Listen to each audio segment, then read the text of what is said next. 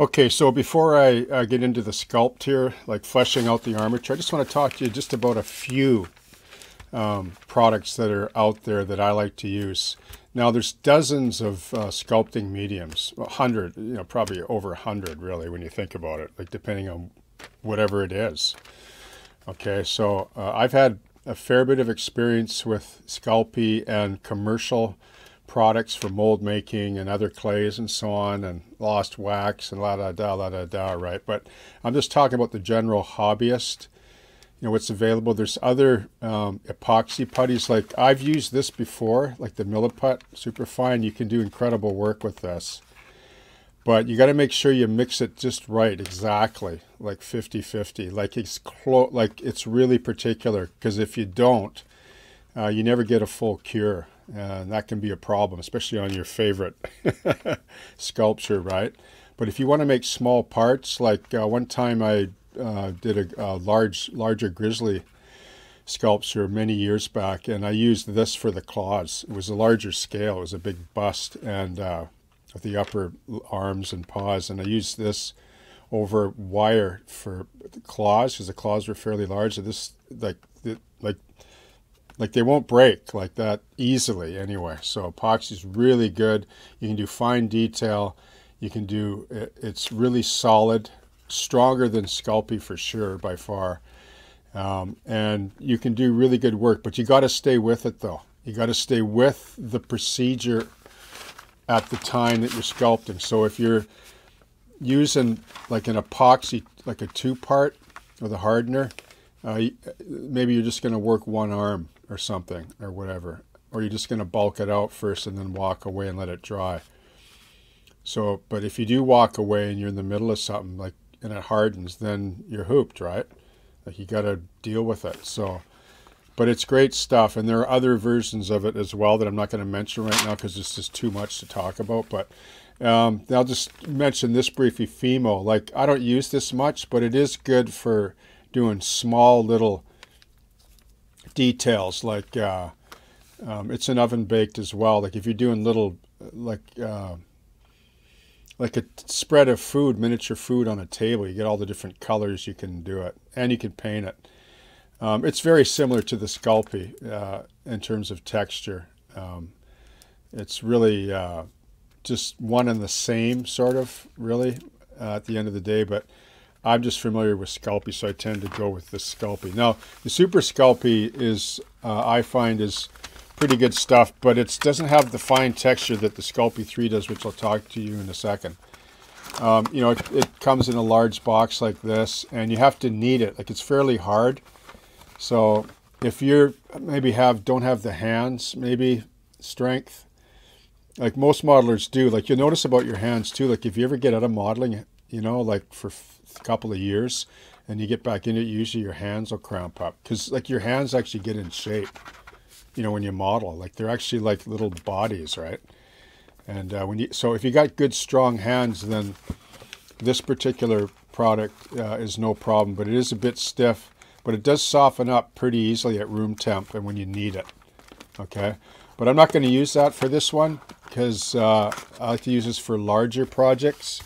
Okay, but what I'm going to do is I'm going to use the Sculpey 3. It's the same material that that I used to do the HL scale mousse, and I really like this because it is oven baked, so I can sculpt with this and leave it. Like I can walk away, right? Go to work or go take a break, whatever, and I can come back and it's still soft and it holds its shape well, and it actually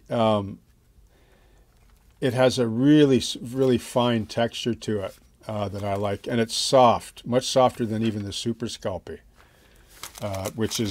this is called Sculpey 3. Okay, so if you want a softer material with a finer texture, then I recommend this for the oven baked stuff. Okay.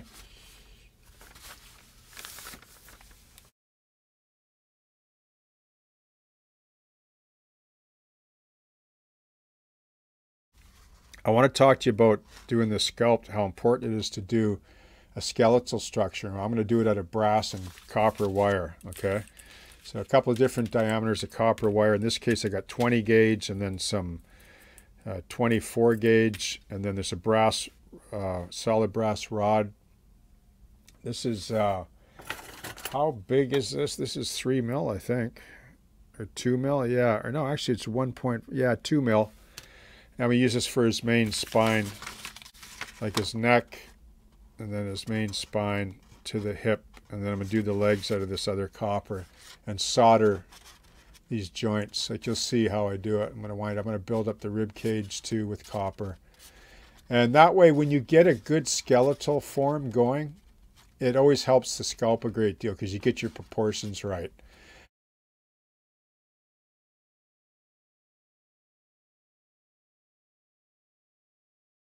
Okay, let's have a look at the frame here. So we can see the anatomy of the bear here, the skeleton. So I'm building up a brass skeletal armature, and you can see the spine, the hip, the pelvis there, right here. I'll add a piece for the tail. And where the skull is going to be, the head. I decided I would just build that right onto the frame. I was going to build a separate head, but I'm not going to bother in this case because I'm going to pose this bear pretty much to where I want him before I start the sculpt. So notice how I used, okay, so I want to use this main rod for the mount where he's going to be planted, okay? This leg will be on the left, but in this picture it's on the right, but I'm just reversing the posture because I want this leg stepping on facing this way. You know, I just want to mention at this point, if you look at a skeletal structure of a bear and a human, they're just like freakishly similar, right? Like even their hands and their feet. Like look at the feet here. See that? They're just like a human with the heel and stuff. And they really are. Like they're just, like it's quite stunning, actually. If you're ever to see a bear on a hanging hook, like skinned, my goodness, it's frightening almost to how human-like they look. Okay, see how I hammered that down a bit on the anvil flat?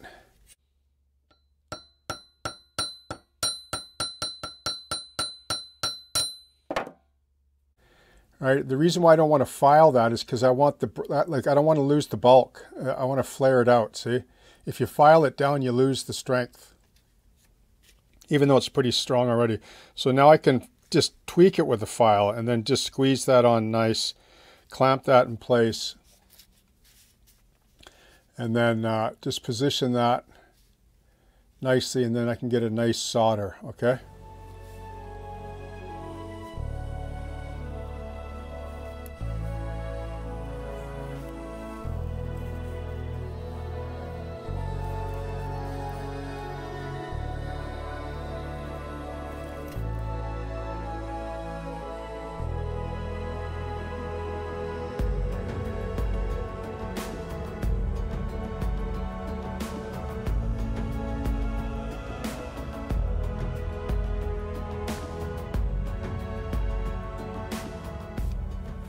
Okay, so you can see the basic armature's built now, and you can see how solid it is, right? So this one solid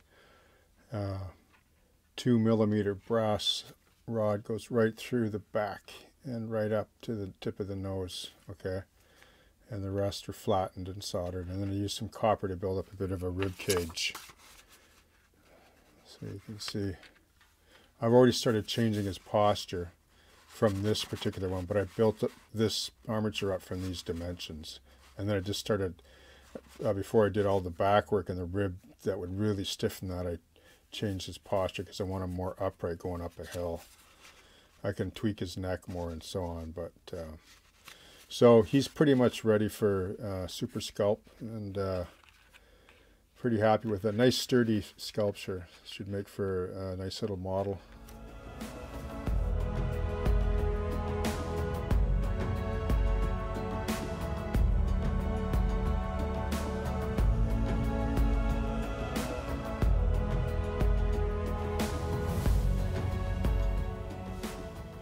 Okay, so what I'm going to do is I'm going to start applying some of this Sculpey 3, and all I'm going to do is I'm going to build up about 1/4 inch or so onto the armature just with my thumbs and hands. And what I want to do is just get just a basic underlying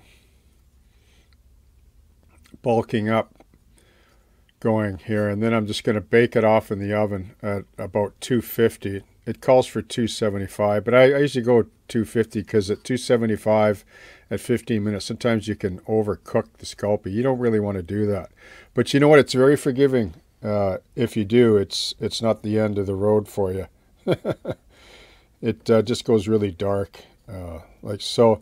You know, and the nice thing is, too, is in 15 minutes, it's ready to go again, right? You don't have to wait.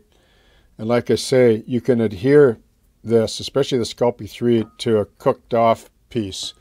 Like you can take some of the fresh and then it sticks just fantastic.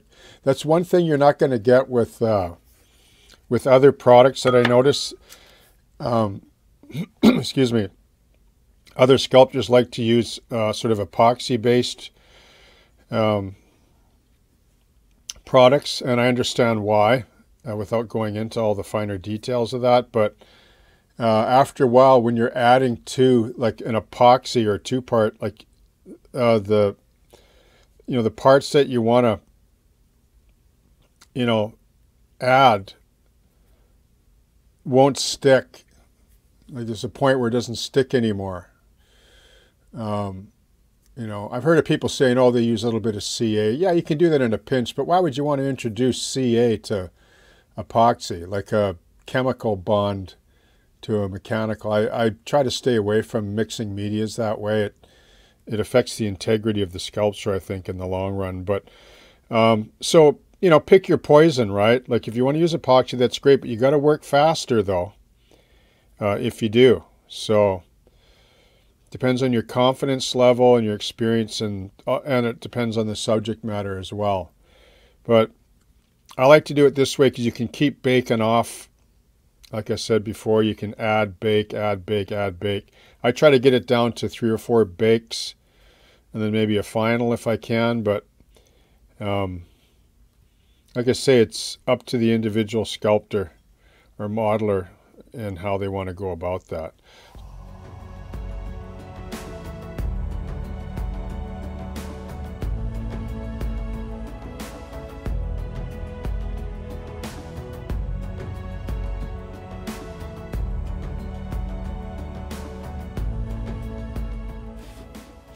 Okay, so she's out of the oven. It's the first bake-off, and you can see, I mean, how hard it is. I can't run the knife into it. But I can score this easier than epoxy putty, and I can also carve it too. I can actually take slices off it and sand it, which is a nice feature with Super Sculpey. I like to use epoxy putty for I should mention this at this stage. Like I'll probably use epoxy putty, maybe we'll see when I do the paws. Like I do them last, the claws and the paws, like the really fine details that are going to take hits and be subject to more abuse. I won't be doing it out of Super Sculpey, because Super Sculpey on the really micro kind of details, it'll break off unless you impregnate it with a wire. So, and like possibly, like I can get away with pretty much doing the whole face, eyes, everything with Super Sculpey, but we'll see when I get there. And then we'll also see with the nose and those features. Of course, there'll be a salmon in his mouth or a large trout, so I haven't decided on that yet. But yeah, just for bulking up and actually doing a lot of the hair detail, I'm going to use Super Sculpey as well, like the fur. When it comes to doing the bottom pads of the feet, I might use epoxy putty, because again, it's really robust and tough, and you can sculpt really nice details with it as well. I'm open to other types of putty if it's available, but I have what I have in my workshop and now, and I'm just going to use this because I'm really confident with it and happy with Super Sculpey. And it also takes paint really well. Okay.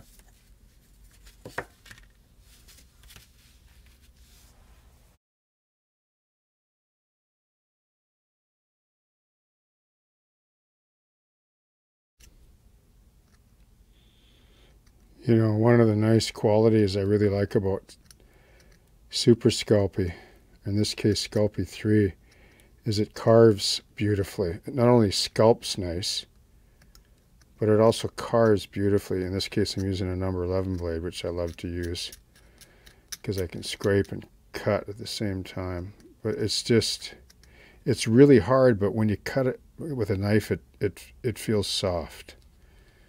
So it has really beautiful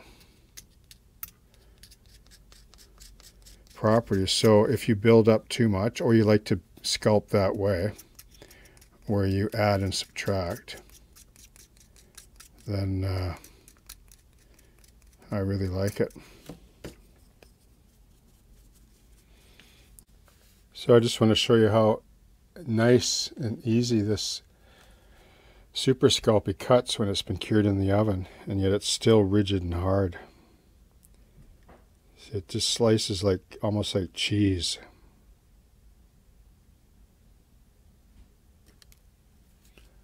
Yeah.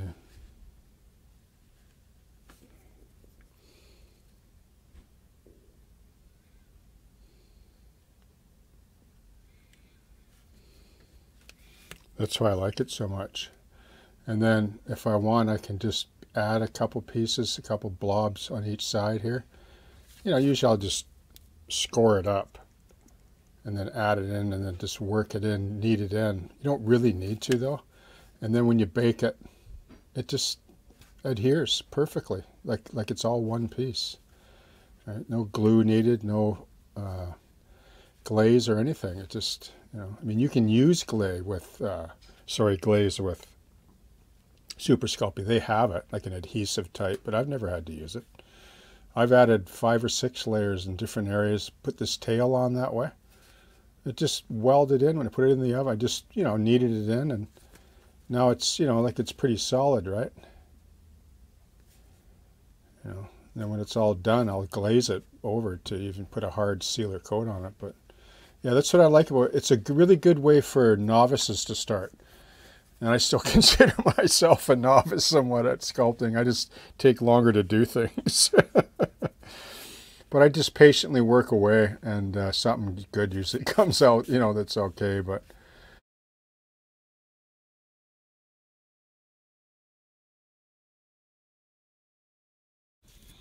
okay, so I just wanted to show you this. You know, I'm still way deep in process here. Add, you know, sculpt, cook, and carve. Anyway, it looks like a raccoon. We've been having a lot of raccoons around the house lately, and this goes to show you, right? You know, when your emotions are driving the you know, the sculpting tool, right? Anyway, I'm just building up. I'll be carving back, but yeah, he looks like a raccoon. Maybe I should do a raccoon diorama.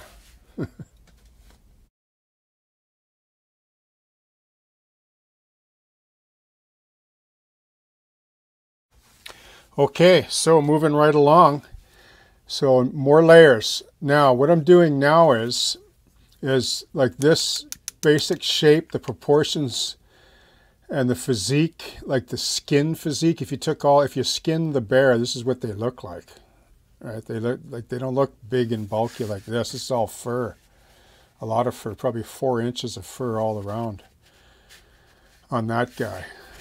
Bears are all very uniquely different. We're just not used to looking at them. You know, we're used to looking at people. That's why we can judge things better possibly. But let me just point out a couple things here. So I've been building up layers, and this has been in the oven probably half a dozen times now. Probably more, probably, oh, I don't know, maybe 7 times now. And I'll tell you what I did. So before I explain to you what I've just done here.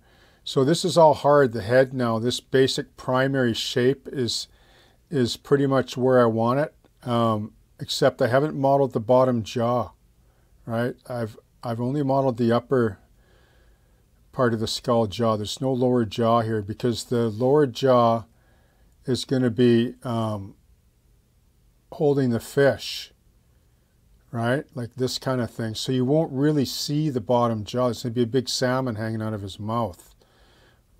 So that's going to be modeled as a separate model, okay? Like it'll be probably about the length of this dowel like this hanging down. So that's a different part of the sculpture that I'll be dealing with later.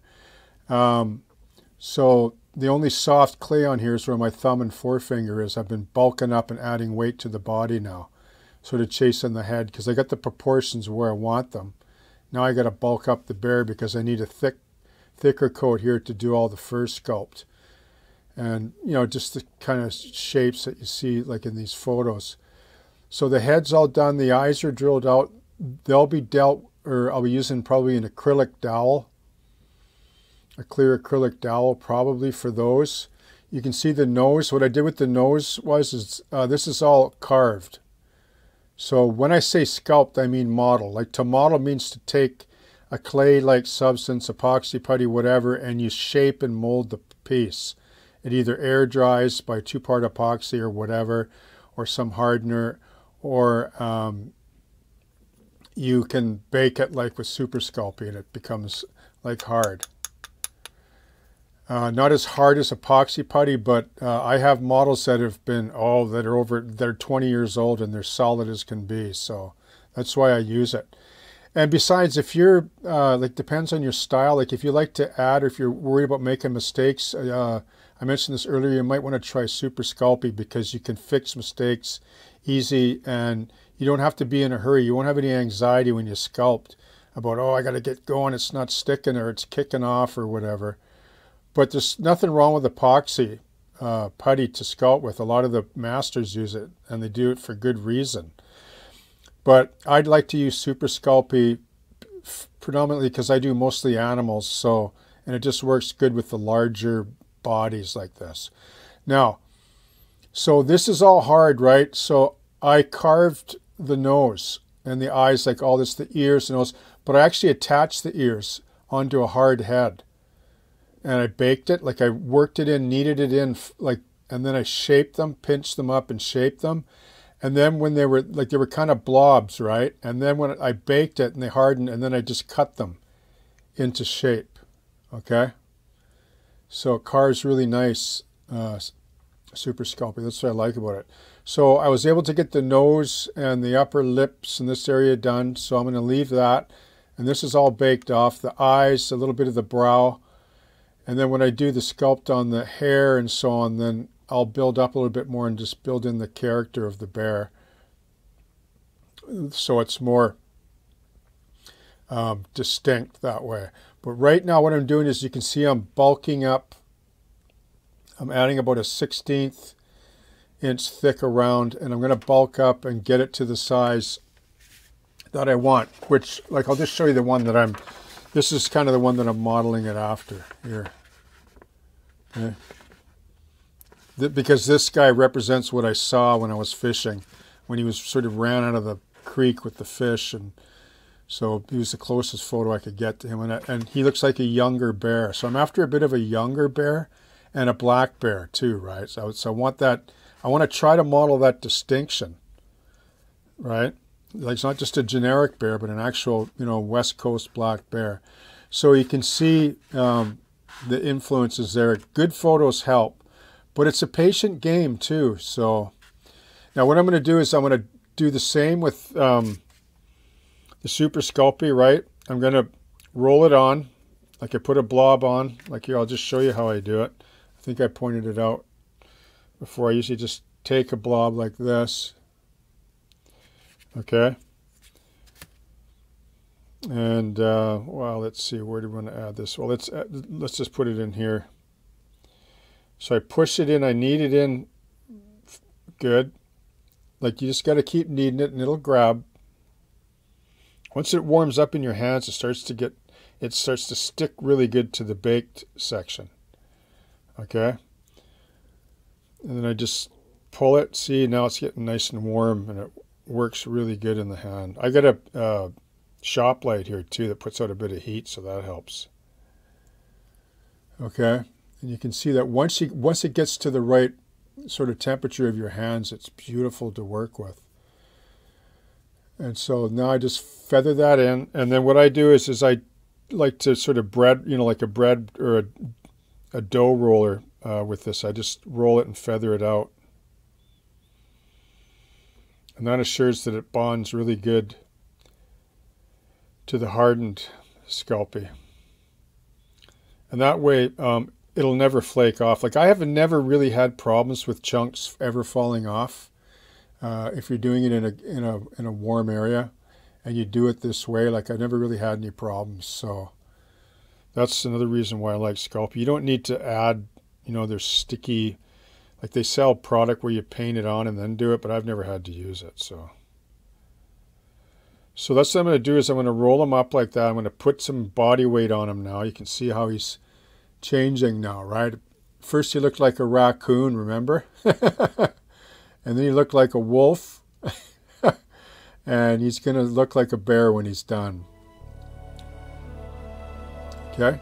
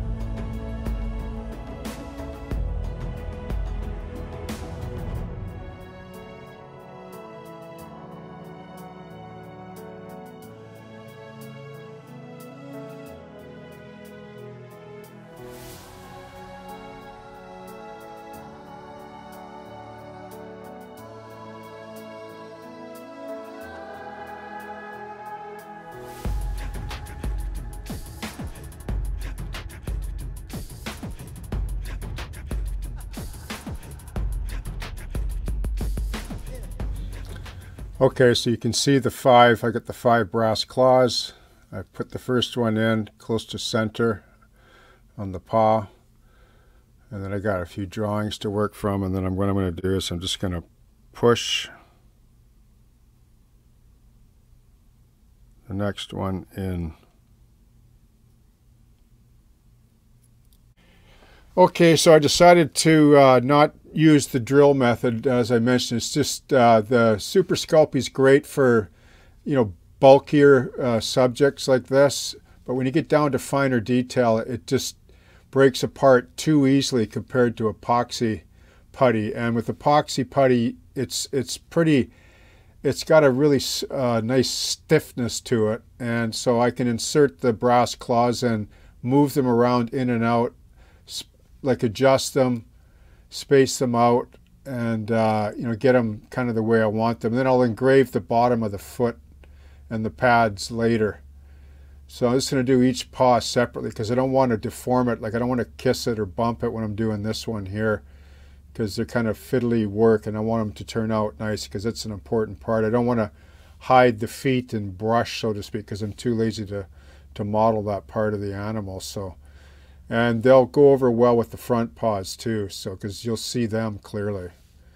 Okay, so a little bit of Super Sculpey, a little bit of Milliput, and possibly some plastic putty, acrylic at the end, just to tweak some things. But we'll see. Okay.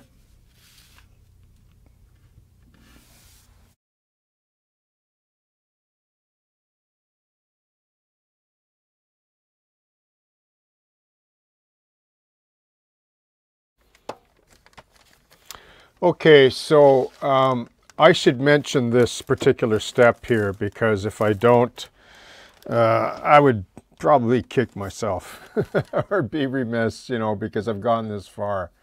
And I wouldn't want something to happen to somebody if they've used Super Sculpey and say, oh, you know, how come you didn't mention that or whatever. So now with Super Sculpey, I've been using it for a long time. And there has been reports of a type of bloom, they call it, that after you paint Super Sculpey, blemishes can appear, or a type of bloom. It's a type of anomaly that comes out of the medium itself and causes a type of rash on the paint, and that wouldn't be fun. So if that was to happen. So I've never had that problem personally over the years, and I've always just sealed with like acrylic. But what I'm going to do is like I picked this up, it's called Satin Glaze. It's to seal Super Sculpey. It's by Sculpey. Now here's the problem, or here's the conundrum or whatever. I think this here, like they won't tell you what it is on the back. You know, and all Vallejo does is say satin varnish, but it does at least say 100% acrylic resin. At least they say that. Sculpey doesn't say anything, so they just say satin glaze. Stir gently, la da da, do not shake, apply glaze to baked clay with brush. So I'm going to put this on this bear first before I paint it with Tamiya's and oils to finish. So if something does go wrong, I'm going to blame Sculpey. Because, you know, what are they going to, you know, like if I ever get a bloom on this, you know, and that's when it'll happen on one of your favorite pieces, then I can blame them. But I bet you it's the same as this. I did my fish with this satin varnish, so. And this is just a satin varnish as well, but they say satin glaze. So that's what I'm going to do. I'm just going to paint this on with a nice clean brush, and then just see how that works. That way, you know, it's just nice to, you know, to just seal things up, right? So I'm just going to stab it in. I don't want to lay it on super thick. I just want to get it into the fur engraving, just to seal it and to harden it, because that is presumably what it will do. It will seal it and give it a bit of a, like harden things up a little bit, okay?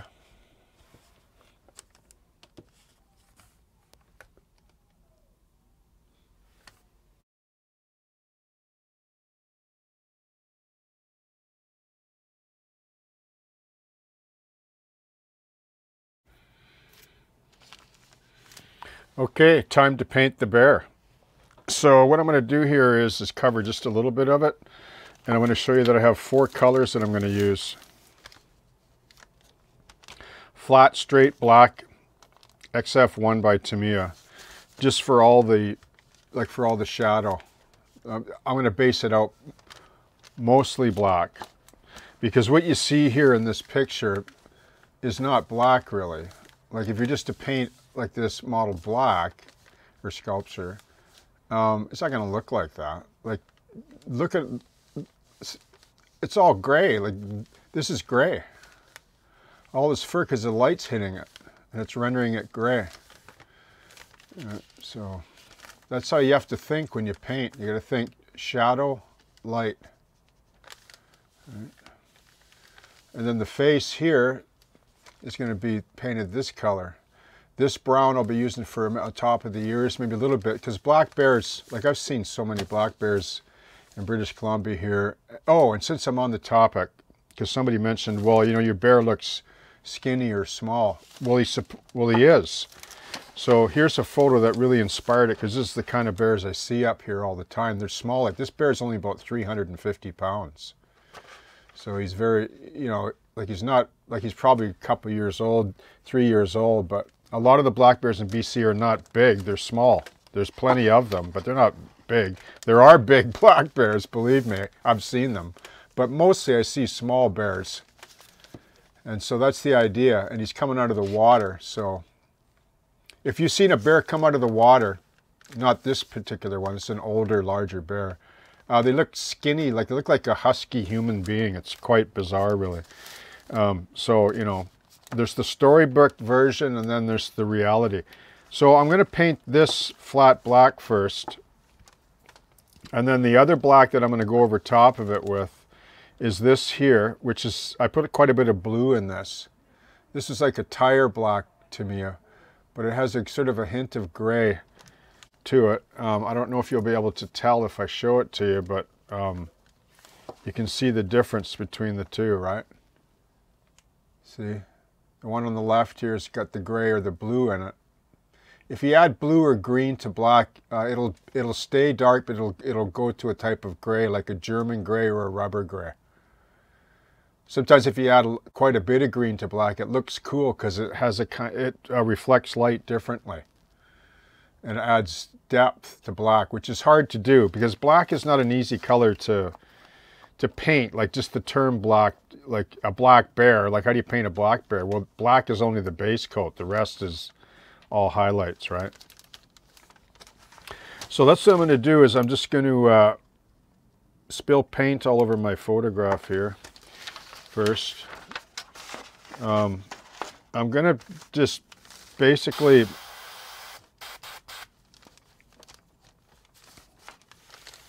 base paint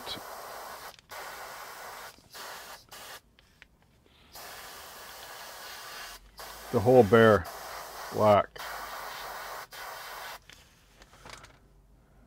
Okay. You can see I carved the bottom of his paw there. That's the only detail you see on that bottom paw. So I'm going to base him out black. And then cut in a little bit of brown. Like I've seen literally like black bear is just sort of a general term. Like black bears are all kinds of colors. Like they're cinnamon, they can be gray, they can be brown, mottled brown and black. Some are black with a silvery hint, or a red brown, even like a real red cinnamon brown. So, well, that's cool. I really like the way that texture turned out.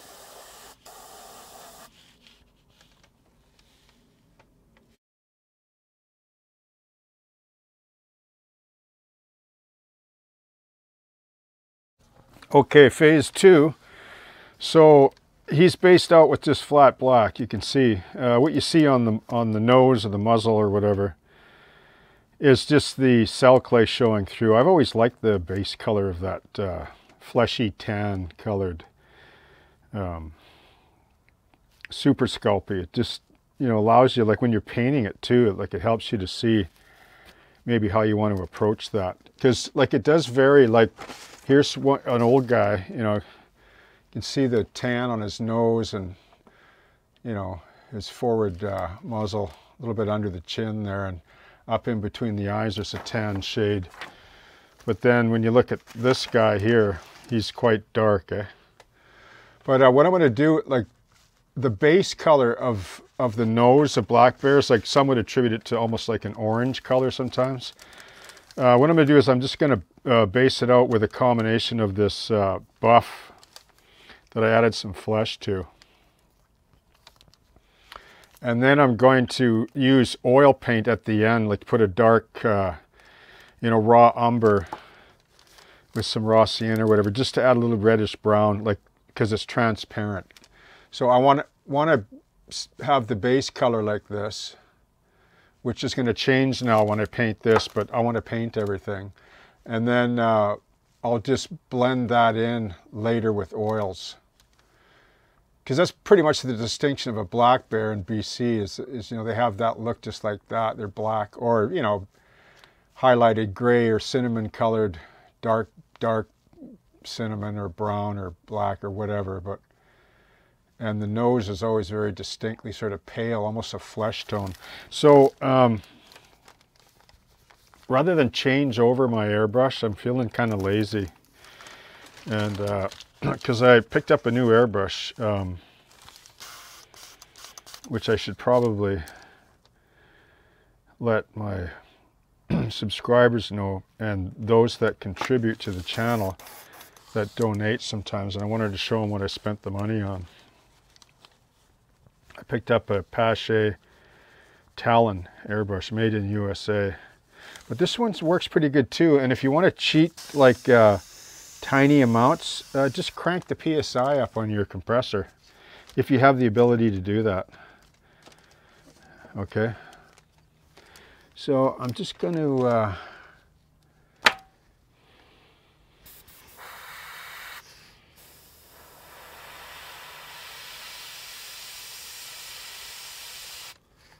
so you can always tell if it's not thin enough when it speckles, and I don't like that.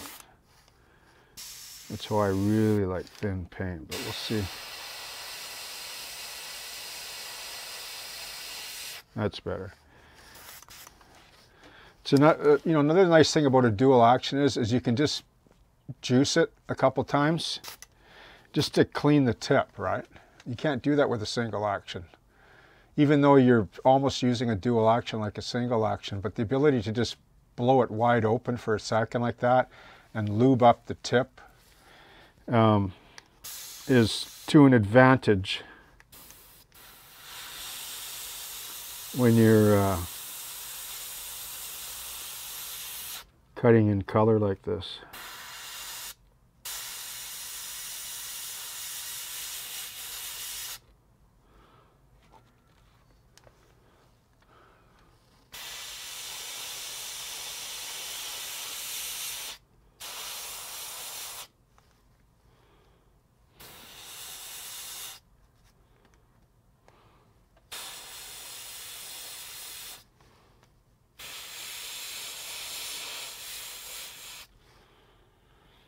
I don't want to cover it totally. I want to let some of the black show through, because when you put a oil wash in that, it'll reconcile some of those other filters or layers.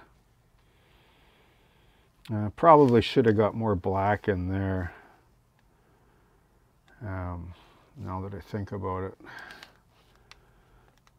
But that's okay.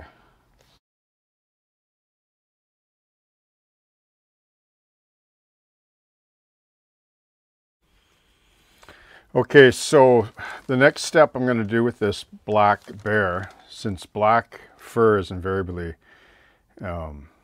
almost always mute, you know, when you paint it. It's a difficult color to really paint with depth. So what I'm going to do is, this has already been airbrushed black and then a sort of a tinted black, is I'm going to use these two colors. I'm going to dry brush. This is Payne's Gray.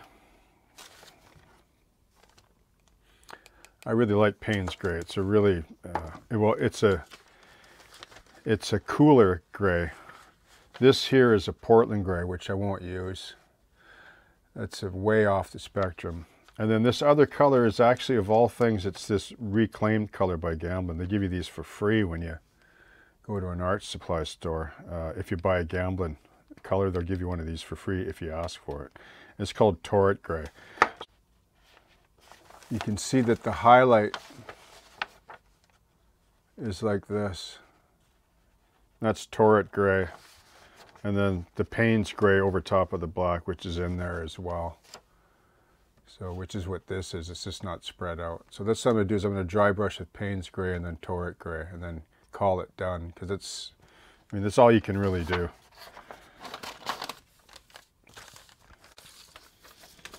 Okay, so I finished up the fur now, and this is as far as I'm going to go with it, because if you go anything more than this, you lose the black feel, and the lights are quite bright on it right now, and I think it looks pretty good live. So I took a bit of Portland Gray, this here cream color almost, but it's called Portland Gray. So, and there's Payne's Gray in there, and the other gray that I mentioned. So I just use this to create a little bit of a highlight. It's nice to stay in the gray range when you're doing this. And I just lightly dry brushed.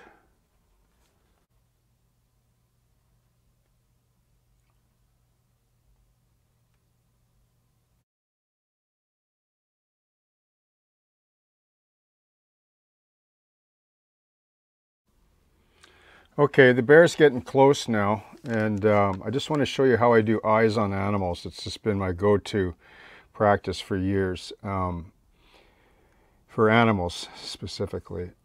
This is a number 211 evergreen 40 thou rod, and I rounded it off like a bullet on the end, see? So I'm going to paint these like this and then put gloss coat on, but when I cut them the right length and insert them, but I'll show you with this white piece so you can see it clearly. So what I do is I just drop it into the hole. The hole's a little bit oversized. Okay, that's how I do eyes. And then once it's in place, I just use a bit of acrylic clear. I don't use any glue, because acrylic, remember, is an adhesive. And so that's what I'll use, because it'll just be glossy over the eye part. Or I can even use matte medium, or, you know, any kind of clear drying acrylic, like even the Vallejo acrylic. So that's what I do, and I make up a few. Like with bears, their eyes are quite dark, at least in my experience. And I've seen them up close and looked them right in the eyes. So they like, depending on the light, they're usually a dark burnt umber with a bit of orange hue or hint to them. So I'd rather go darker than too light, because then they get too Popeye look. So yeah, so that's how I'll do it. So this one here I'll use to cut to size. It helps to drill the hole just a little bit larger than 40 thou, because you don't want them to fit tight. Because if you make them fit tight and it goes in and you push it in, let's say, and it goes in too far, well, you're gonna probably mangle it or won't be able to get it out, right? So you want it so that you can pop it out, because the clear acrylic will fill the gap, like you won't see it. And you want a gap because the light will go in and reflect off it. Okay?